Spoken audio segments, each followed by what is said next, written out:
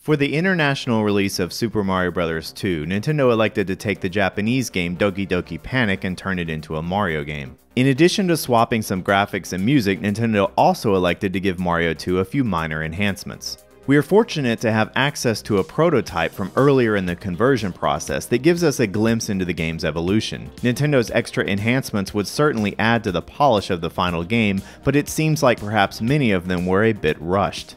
I'd like to take a behind-the-scenes look at these enhancements, point out a few of the bugs, and also just have a bit of fun with some of the code. Since this video is going to dive into hexadecimal and code, it will get a bit technical. That said, I think it shouldn't be too difficult to follow. Before we do that, let me catch you up a bit on that prototype I mentioned. If you are familiar with Mario 2, you'll no doubt notice that this prototype Mario is missing the white behind his eyes. As a matter of fact, the face of the Mario sprite looks quite a bit like the Super Mario sprite from Super Mario Bros. 3. The heads in these two screenshots seem to match quite well. The final head for Mario in Mario 2 would, of course, end up looking like this. Both Prototype Mario and Retail Release Mario made the first issue of Nintendo Power. If you look at the pages for the game, you'll find both the Prototype Mario head and the Retail Mario head in the screenshots. That's a nice bit of documented history for this game that would seem to be unintentional. Mario 2 was released in America in October of 1988. Mario 3 was released in Japan that same month. It would make sense that there would be sprite sharing between the two during development. There are a couple of musical differences between the prototype and the retail release. One example is that the music that plays when you get the star lacks some of the extra percussion that was added a bit later.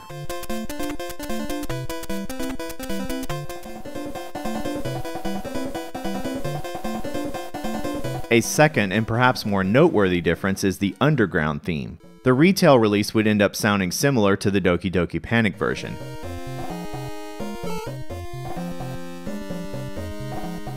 However, in the prototype, it sounds very similar to Mario 3's arrangement of the original underground theme.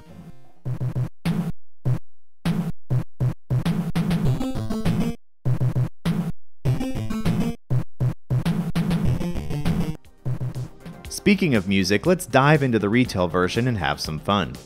The primary game mechanic of Mario 2 is the ability to pull items out of the ground and throw them at enemies. One item that can be extracted is a potion that allows you to enter subspace through a red door.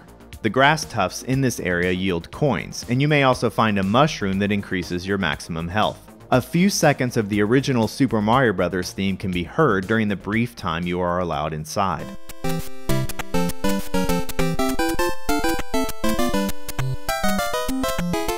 That time in subspace is maybe 6 seconds. We know there is more to the original Mario 1 theme than the few bars that we hear during those seconds. Is more of the Mario 1 tune present in Mario 2? I'm going to use the debugger features of the emulator FCEUX to investigate. This music question has been asked and answered before, but we are more interested in the investigation itself more than the final answer. On the left side of the screen is a map of the NES RAM. It is used to store various values as Mario 2 performs its tasks. RAM is a great thing to use to help lift the curtain and see what is happening behind the scenes during gameplay, especially if you want to watch it in real time like we are right now. Since your time is limited while in subspace, it makes sense that there would be a timer kept somewhere in RAM that keeps track of how much time is remaining until it forces you to exit. We can find it by simply watching the RAM and looking for changes. This RAM viewer has a feature that highlights activity in red to make it easier to see where changes are occurring. After a bit of observation, it looks like the countdown is happening here at address 4B7. Once it reaches 0, we are booted out of subspace. I didn't do anything technical here besides watch the RAM while I was in subspace to see if I could find a counter. I have a save state just before Mario entered subspace, so let's reload it, enter the door, and pause the emulator. Okay, the timer has been set to start at 60 hex. Let's manually edit the RAM to increase the timer from that starting point of 60 to a much larger value of FF, the maximum 8-bit number, to increase the time we are in subspace. And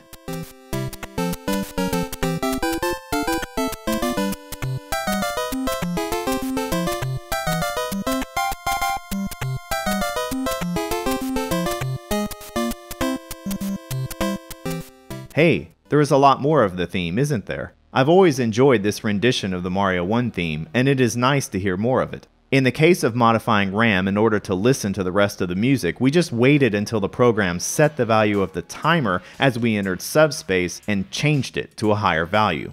While this was an easy way to get it to do what we wanted, it would be nice to not have to interrupt the timer and edit RAM manually.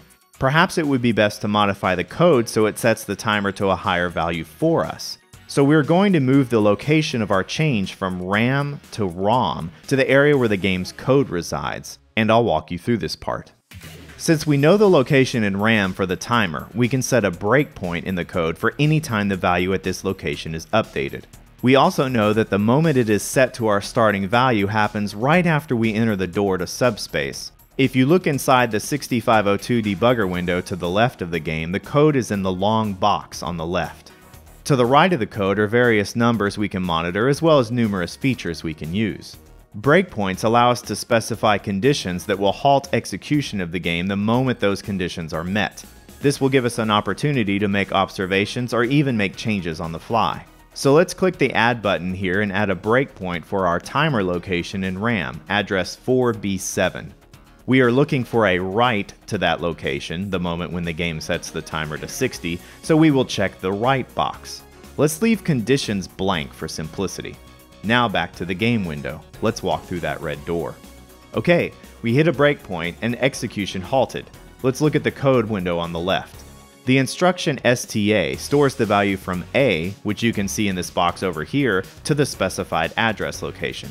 Since the value of A is currently 0, this statement appears to serve as an initialization. You can see we are storing the value in A to several other locations at this point in code as well, initializing them all to 0. So this is not quite where we set our timer start value. We'll click Run and continue execution. We've reached the next breakpoint, and this one looks promising. We are once again storing the value in A to our timer location, but this time we loaded a hex value of 60 into A in the previous instruction. This is the starting value for the timer that we observed in RAM earlier. This LDA statement at address 95A1 is what sets our timer's start value to 60 hex. Since we just passed over that LDA command that loads 60 hex into A, let's change the value over here in the A box to FF. The same long timer value I jammed into RAM earlier. Keep your eye on 4B7 in RAM, and I will click Step Over to execute just the next instruction, our STA instruction here. We have loaded FF into RAM just like earlier, but we did it by hijacking the code with our debugger instead of directly editing the RAM. If I disable the breakpoint and continue execution, you can see the longer timer counting down as expected. We found it. So the code we are interested in is the instruction LDA at address 95A1 and the hex value of 60 right next to it at address 95A2. While the debugger lets me edit code and change the value the LDA instruction uses, let's try a different approach, one that doesn't require our direct intervention at all. I no longer need the debugger or the RAM viewer because I have the address with the value I want to change, the unmodified original value, and the desired value I would like it to be. I don't want the music in subspace to repeat, so I'm going to shorten the desired start value to D2. That's about enough time to hear the last little note of the Mario 1 melody and then transition back into the regular music. From this point, there are several options to push this new timer start value. One option might be to modify the Mario 2 ROM file itself with our change. A second option would be to create a cheat code to patch the ROM on the fly. Several emulators have a way to generate these codes given the necessary criteria. We know the criteria, so let's use the cheat search tool to plug in our numbers. Address is 95A2. The value we want to set it to be is D2. The compare field is where we put our original value of 60 hex. Now we'll click Add. This cheat is now set to automatically activate when I load up Mario 2 in the emulator. I can use this checkbox to turn it on and off. But perhaps what is more interesting here is that the software generated the appropriate Game Genie code to do the same thing. So if you have a Game Genie and desire enough time to hear the full Mario 2 arrangement of the Mario 1 theme while you are inside subspace, just use this code. It isn't too difficult to create a Game Genie code manually by translating our address and values into the appropriate letter sequence, but I thought we would let the emulator do it for us since the feature is built into the software. As for Mario 2 itself, I should point out that picking up a mushroom in subspace interrupts the music in order to play a short tune, and of course increasing the time in subspace takes away from the challenge of pulling as many coins as you can before the timer expires. That said, I hope hearing the full theme in subspace will put a smile on your face.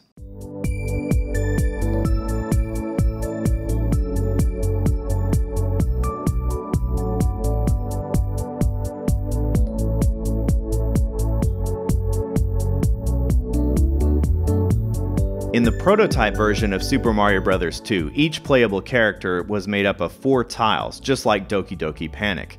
2 tiles are used for the head, and 2 tiles are used for the body. 3 solid colors plus 1 for transparency are used for each tile. Nintendo elected to enhance the graphical appearance of the characters and add whites to the eyes of each of them via a 5th sprite consisting of a white block and placing that block behind the head tiles. Here we are again at our spot next to the vine. Stepping in front of the door demonstrates what I assume to be a sprite priority issue between the door and the white block for the eyes. While this demonstrates that the 5th white block sprite does exist, let's make it more obvious. If you look at line 220 here in our RAM window, locations 220, 224, 228, and 22C represent the vertical location for Mario's left head tile, right head tile, left body tile, and right body tile. If you watch them when Mario jumps, they decrease as he goes up. We're going to lock them in place. This RAM window lets me freeze values, so let's change the vertical values of the head tiles to each be 1F, change the vertical values of the body tiles to each be 2F, and freeze all 4 values. Now, all that is left is the white block that goes behind the eyes. Since the game will still function normally, we can now play as a floating white block. This is rather challenging, but it is doable. It reminds me of Adventure for the Atari 2600. Since Mario's head normally bobs as he walks, so does the little white block. Any item Mario carries will still appear above where his head normally would be. Since we didn't freeze the graphics for the tiles, Mario's body continues to animate the way it should. It just does so locked at the same vertical position at the top of the screen. This also lets us observe another bit of trivia. If you watch the Mario sprite at the top when I jump off this cliff to trigger a death, you'll notice that it still updates to the "oh no" small dying Mario like you see when you run out of health. We never see this under normal circumstances, but the sprite change is most likely part of any death sequence. Okay, we'll unfreeze these values and get Mario back to normal, at least for the moment. We're going to mess with the graphical references a bit. Let's return to our 220 line in RAM. The value immediately to the right of each of the vertical positions is an address in our pattern table. These values indicate which graphical tiles we are using to create Mario. If I jump, you see each of the 4 tiles change to the tiles for the hands in the air and the feet apart. Mario lands, and they return to their original values. When Mario turns around, the head graphics trade places and the body graphics trade places.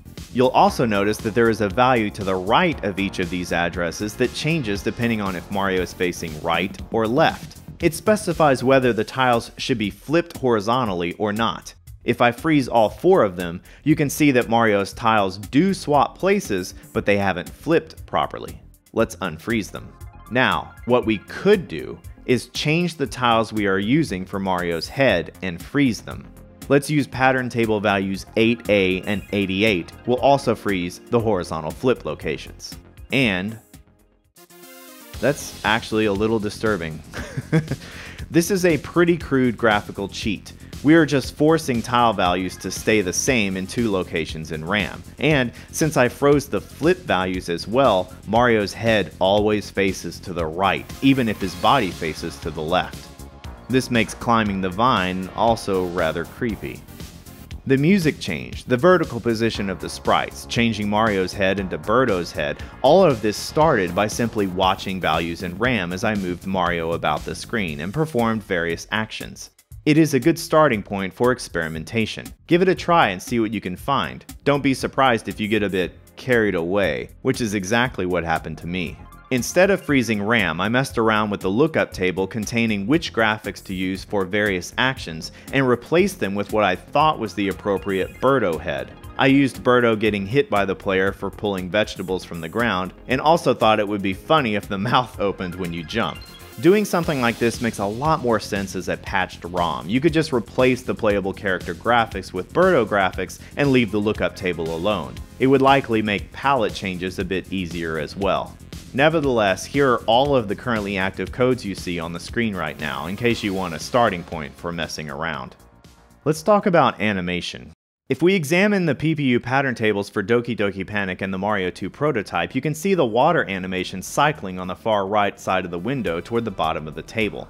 For the retail release of Mario 2, Nintendo elected to add more animation to liven things up. The right pattern table in this example shows animation for cherries, tufts of grass, leaves on a vine, the POW block, the potion, and more. Each of these continues to cycle through their frames of animation, but there is a bug. Not all of the intended frames are part of the cycle. This is most easily observed, in my opinion, with the animation of the albatross. The wings animate downward in a very smooth motion and then snap back to the top. The reason this happens is because the code that is supposed to start the cycle over does so one count earlier than it should. The order of values cycle during the animation code looks like this. Let's skip explaining how the animation loop works and go straight to the problem code. It is just a single line. The code responsible for starting the sequence over loops after we've reached value 26. Oops, 28 is the last number. The good news is that a single statement can be changed so that 26 is instead 28, and that is all it takes to get all 8 frames of animation for each of the animated tiles to work properly.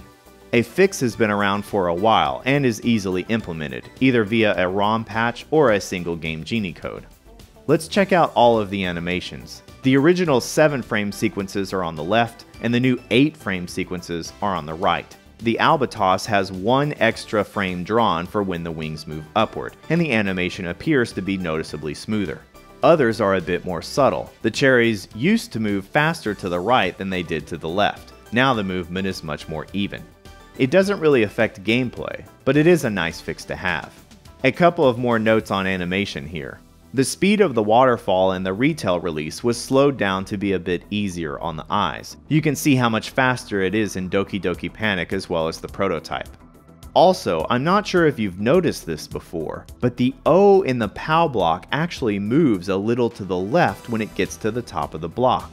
If you would like to move the O of POW back to where it should be, you can manually edit the Mario 2 ROM file and change these values. You can also search for a patch file from the community if you do not wish to edit the ROM yourself. One final bit of trivia for the conversion to Mario 2. In the original Doki Doki Panic, dying would play a short sound effect. In Mario 2, it would only play the short death tune. The sound effect arrives via DPCM, but the sound for Mario 2 mutes DPCM when changing music tracks. This can be restored thanks to a patch. Finally, I think it is worth mentioning that there is at least one revision of the American release of Super Mario Bros. 2. I haven't done a full study of it myself, but it has been documented that at least one of the changes present in the ROM is a bug fix for a problem that can occur while fighting Fry Guy. Fry Guy splits into smaller parts after you have hit him 3 times. When the player throws a block at one of the mini Fry Guys, he disappears in a puff of smoke. After defeating all of them, a door appears because the boss has been defeated. In the first version of Mario 2, revision 0 if you will, tossing a mushroom block and defeating a mini Fry Guy while shrinking at the same time due to taking damage will cause any mini Fry Guys hit by the mushroom block to fall off the screen instead of disappear. After defeating the remaining mini Fry Guys, the game will behave as if there are still mini Fry Guys to defeat, and the exit will not appear. With nothing left to do, the player has no choice but to reset the game. In revision 1 of Mario 2, hitting a mini Fry Guy while shrinking will no longer result in the fall off the screen problem. Well, that was a lot of Mario 2 trivia and code walking. I hope you enjoyed this peek behind the scenes of the international release of Super Mario Bros. 2. Until next time, thanks for watching.